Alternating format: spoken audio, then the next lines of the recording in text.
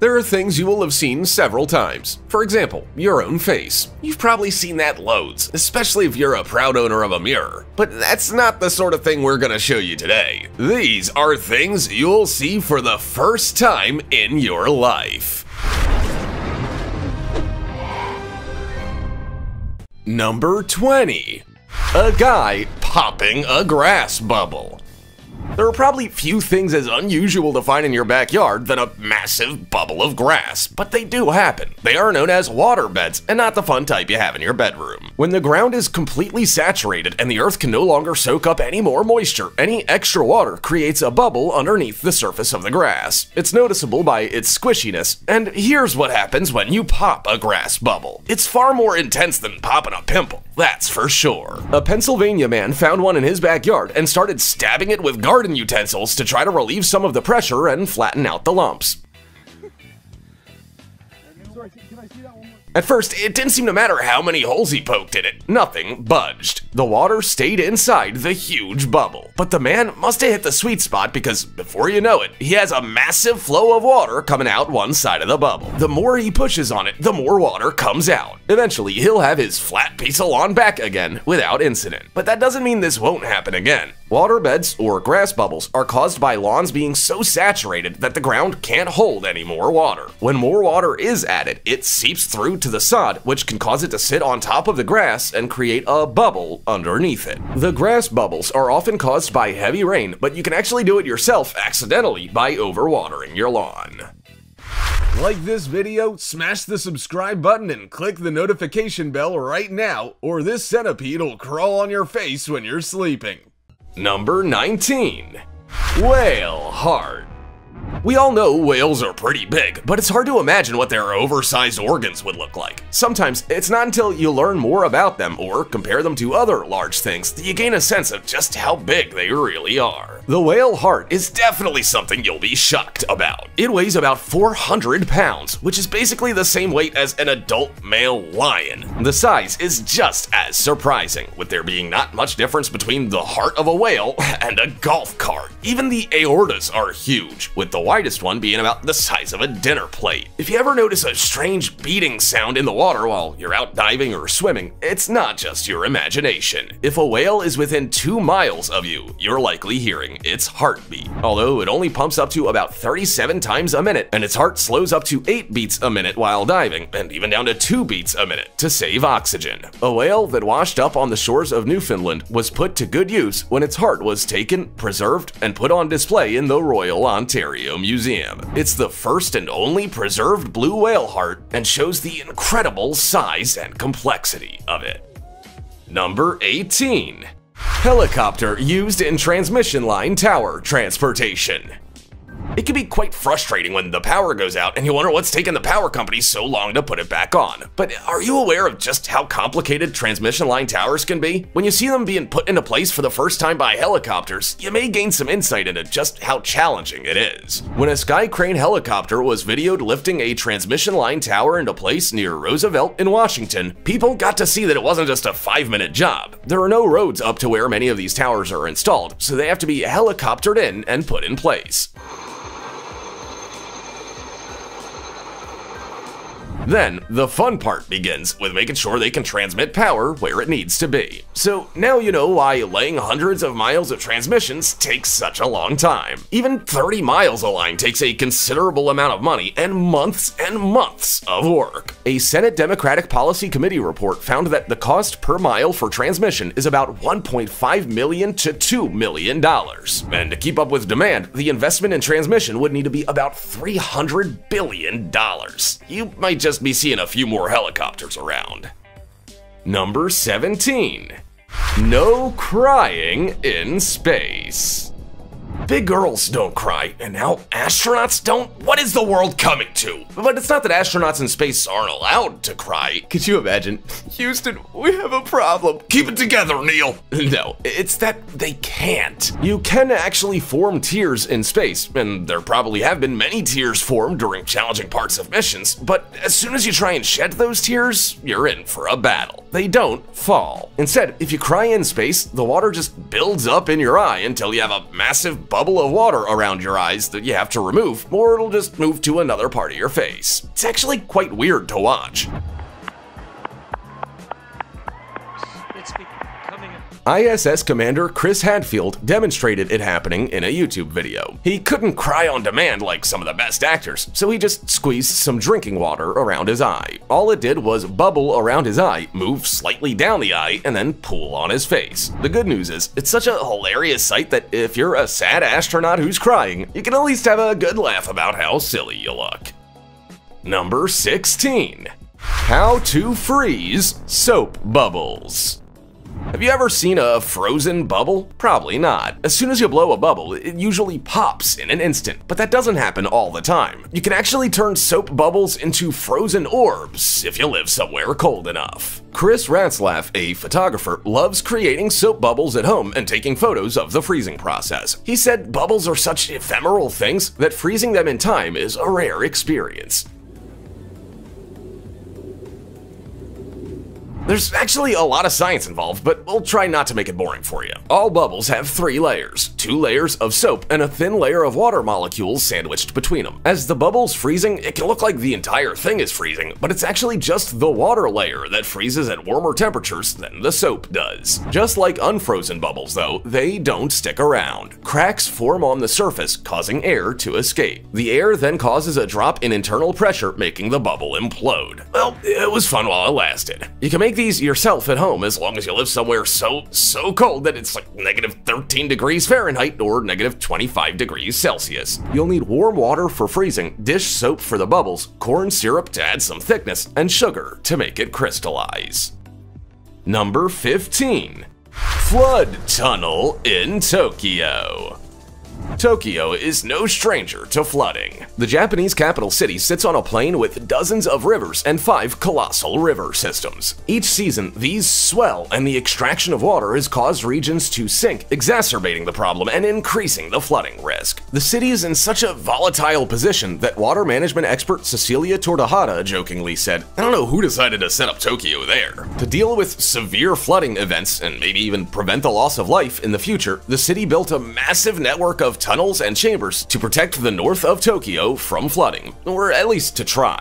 And it's an incredible engineering marvel that you may not have seen in any other town, city, or even country. Once you're inside the giant water tank, you're surrounded by substantial 500-ton pillars that support the ceiling, and you feel like you're in some kind of shrine. The Floodwater Cathedral is hidden about 22 meters or 72 feet underground and forms part of the metropolitan area outer underground discharge channel. It's a nearly 4-mile-long system of tunnels that began taking shape in the post-war years. In 1947, Typhoon Kathleen hit Tokyo, killing 1,100 people and destroying 31,000 homes. Another typhoon 10 years later destroyed homes and businesses after 400 millimeters of rain fell in a single week. That's nearly 16 inches. After those events, Japan really upped its investment in flood protection.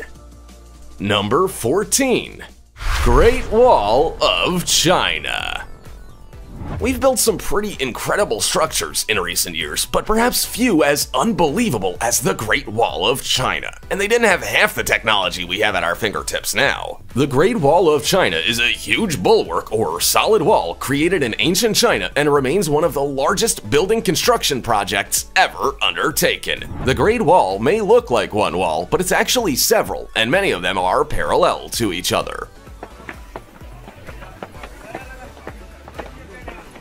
The walls were crafted over 2 millennia from northern China to southern Mongolia, and some of the best preserved parts of the wall date back to the Ming Dynasty and span about 5,500 miles. To say it's an incredible wall is an understatement. It snakes around hills and mountains and makes use of natural barriers along the way, like mountain ridges. Many parts of the wall are now in ruins or are gone altogether, but the Great Wall of China is still one of the most incredible structures on Earth. That's probably why it was made a UNESCO World Heritage Site in 1987. But the question on many people's minds is likely, why? Well, invasions, raids, and neighbors. That's why. Walls keep you safe, and that was pretty much their goal. Number 13. The surface of the moon.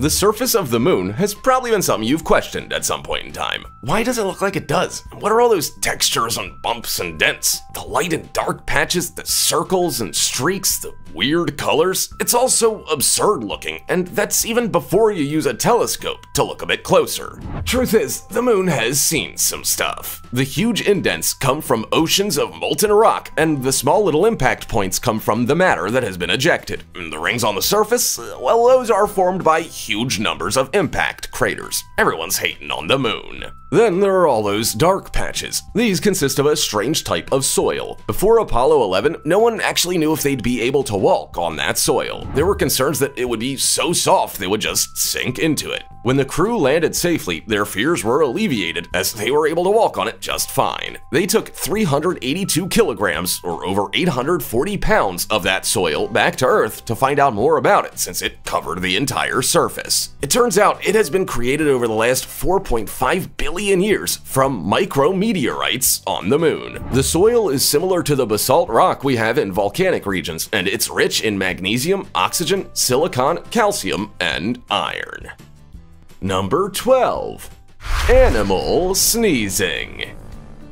Sneezing is something we do and think nothing of, but when your pet sneezes, there might be many reasons for it. Before we get into worst case scenarios, sneezing generally means your pet's nasal cavity has been irritated by something. That might be an airborne irritant like an aerosol spray, dust, fumes, or powder, or a foreign material like plants. Nasal mites in dogs are also possible, even though it's pretty rare. However, sneezing can also signal an upper respiratory infection that kind of looks like the symptoms of a human cold. You might notice that alongside sneezing, your pet is coughing and has a runny nose or eyes. Dogs and cats can catch the flu, with dogs spreading it through respiratory secretions while cats catch it from viral particles or other infected cats. Dogs can also cough when they have kennel cough, a highly contagious condition caused by the upper airway being affected by bacteria and viruses. A sore throat sometimes accompanies a dry, hacking cough, loss of appetite, and eye discharge. Scarily, if sneezing isn't a cold-related issue, it might relate to cancer, bronchitis, distemper, lung problems, or heart disease. If your pet starts to sneeze a lot, it may pay to book them into your local vet clinic. Number 11. A full circle rainbow. Rainbows are always a delightful surprise after a thunderstorm. It's like Mother Nature's rewarding you for putting up with it, and you get to see something pretty after gray skies for so long. Typically, they appear in the sky like a vibrant, colorful arch. But guess what? They're actually a complete circle, and people have been lucky enough to see them in their complete form. We generally see them as arches because they're partially blocked by the horizon on the ground. You'll need to find a high vantage point like the sky. Pilots see them all the time, and even some skydivers. Rainbows are made when light hits water droplets. You might see them after a storm, but they're also present in fog, waterfalls, and sea spray. Where you see them can depend on where you're standing and the light source. Usually, the source of light is behind you, and the rainbow comes from the reflection or refraction of the light. The light entering the water droplets is refracted, then reflected by the back of the droplet. As the refracted light exits the droplet, it's refracted at different angles. The rainbow displays as a spectrum of light with red, orange, yellow, green, blue, indigo, and violet. Our eyes see all colors as white light, but when the sun hits a rain droplet, the different angles create different wavelengths that allow us to see all the colors. Number 10. Pollen cloud from falling tree. If you get seasonal allergies, you would be an oozing, dripping, snotty mess if you were near a river birch tree being chopped down in Hickson, Tennessee, north of Chattanooga. Timberlines Outdoors LLC shared a video of them chopping down a branch from a tree when the motion causes pollen to shake loose from the tree. As it falls, the pollen creates this massive yellow cloud about 10 feet in the air. It's so thick that as it falls off the tree, it actually makes the outline of the tree it's leaving. There's no denying it is an incredible sight, but allergy sufferers everywhere are probably crying right now. Pollen is one of the leading causes of allergies in the US. It's a fine powder found in weeds, grass, trees, and flowers, fertilizing plants. It's helpful for plants, but not for us. Many people experience an immune response when they breathe it in. The body thinks it's a harmful intruder and starts trying to fight it. It does this by making your eyes water, stuffing up your nose, and making you sneeze. Some people experience these symptoms year-round, while others only have them when certain trees with specific pollen types are in bloom. And sometimes you can just develop these allergies. I had seasonal allergies this past spring or something for the first time in my life. It was weird. Number 9. How sugar is made. Sugar seems to be in nearly everything we eat. You might have a spoonful in your morning coffee, or you might get way too much of it in your pick-me-up energy drink in the afternoon. But have you ever taken a moment to think about how it's made? Sugar comes from the sugar cane, a perennial grass that grows in warm climates like Brazil and even parts of the US like Texas and Florida. The Domino sugar brand you may know is from the American Sugar Refining Group in southern Florida. Once the sugarcane plant is fully mature, it's harvested and sent to a sugar mill for processing. The stalks are washed, cut into shreds, and pressed in rollers. In this process, the juice from the plant is separated out and then boiled until it becomes crystallized. Using a centrifuge, the crystals are separated from the liquid, which results in raw sugar. The raw sugar is still impure, so it's sent to a refinery for filtering. What happens here can depend on the type of sugar they're trying to make. We have access to raw sugar, powdered sugar, golden sugar, brown sugar, and granulated white sugar. Number 8. Bizarre beach blobs. Have you ever seen a white, fleshy, blobby, disgusting thing on the beach as you've gone for a dip or walk along the shore? You might have found a sea pork. Sea porks, also known as tunicates, are marine invertebrates that can form huge colonies. In these colonies, they filter the seas, so they have quite an important job to do. They have sac-filled bodies filled with water and 2 openings that they use to draw in water and expel it. They're pretty common around South Carolina waters and often stick to jetties, docks, boats, and pilings. As they're a subtidal species, they're generally easy to spot from low tide to 30 feet deep, feasting on bottom-dwelling sharks, skates, and fish. By the time we see them on the shore, they're normally dead, which is how they get their name of sea pork. They turn a pale white color once dead, which makes them look a bit like salt pork or fat. Sea porks are incredibly important for the ecosystem because of their filtering capabilities, but they're also a bit of a pest. They can invade an area and even harm seafood like scallops and oysters. Some cultures have used them in cuisine, but they have poisonous flesh, so that's not really recommended that you eat them. Number 7. Hot bubbling mud. Many of us enjoyed the fun childhood activity of playing in the mud. You might have mixed water with dirt in your backyard to create mud pies, or you were fortunate enough to jump in some muddy puddles. At the time, you may not have realized that you didn't need to give up your love of mud as you got older, because age-appropriate mud activities exist. For example, if you pay a visit to Rotorua in New Zealand, you'll be able to get your fill of mud at the many mud pools. There are many geothermal attractions and bubbling mud pools in this town. Hell's Gate would have to be one of the most well-known, and it's where you can see mud pools, steaming cliffs, and the biggest hot waterfall in the southern hemisphere. You can also experience the healing properties of the thermal mud and sulfur mineral water. Local Maori have been using this water for over 800 years. You might also desire a trip to the Salton Buttes, which are volcanoes in California on the Salton Sea. There are 5 lava domes in a 4.3-mile row called North Red Hill, Mullet Island, South Red Hill, Rock Hill, and Obsidian Butte. Number 6. Bleeding tooth fungus.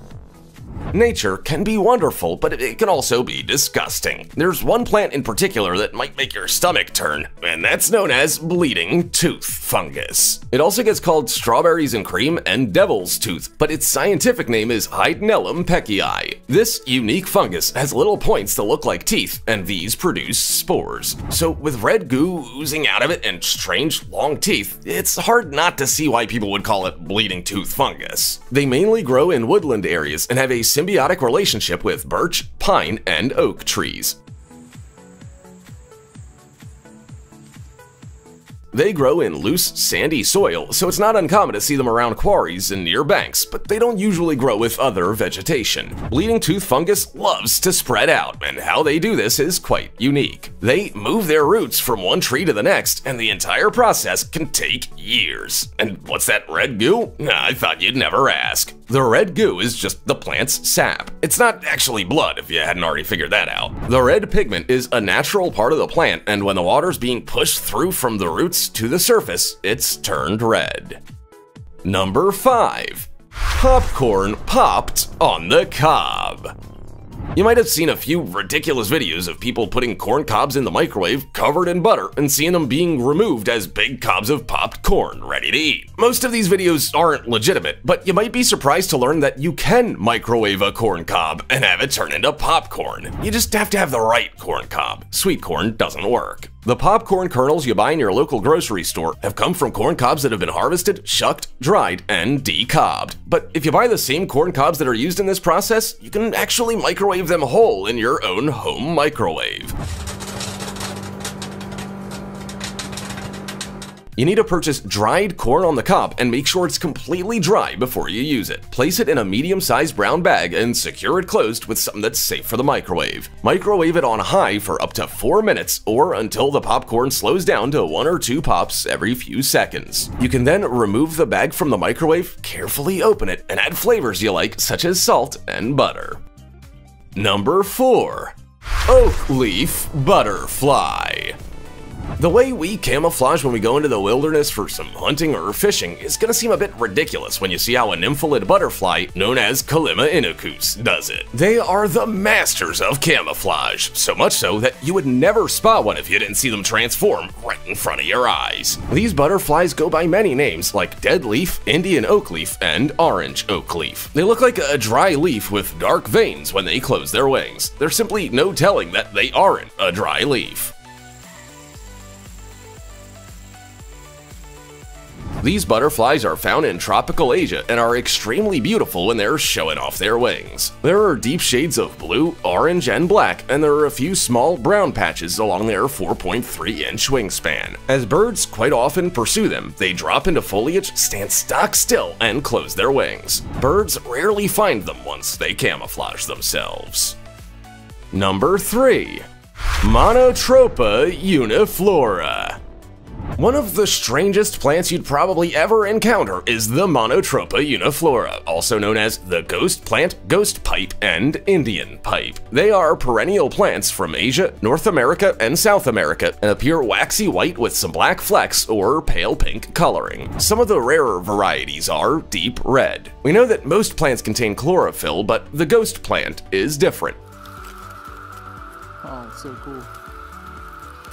It's parasitic, so it relies on fungi instead of getting food by using energy from the sun. It gets its food from photosynthetic trees and can grow in dark environments like dense forests since it doesn't need sunlight to grow. They can grow up to about 12 inches long and have weird leaves that look like scales. They also have a single flower that grows up to nearly an inch long with up to 8 translucent petals. This flower appears from about early summer to early fall, and during this time, an oval, capsule-like fruit appears. The flowers of the ghost plant are visited by bumblebees and other bee and fly species. Bumblebees are incredibly important to the plant as they disperse their pollen. Number 2. Wolf eel. Just when you thought regular eels weren't scary enough, the ocean came out with a wolf eel. And I'd be the first to say it is way scarier than any regular eel. Wolf eel species are a species of wolf fish from the North Pacific that grow up to about 7 feet long. Unlike true eels, they have paired gill slits and pectoral fins. The young eels have orange bodies with dark spots, and they turn olive, brown, or gray as they mature. Probably the scariest feature about this creature is the teeth. They have powerful jaws that they use to crush their prey, consisting of canine teeth in the front and molars in the posterior part of the mouth. As they spend a lifetime chomping down on hard things like crabs, their teeth can be pretty worn down by the time they're old, and as far as we know, there are no underwater dentists. As fearful as they are, they seem to be quite good parents. Experts believe they mate for life, and they will both take care of their eggs. One eel will stay back and protect them, while the other goes out for a delicious crab meal. Number 1. Glowing ghost mushrooms.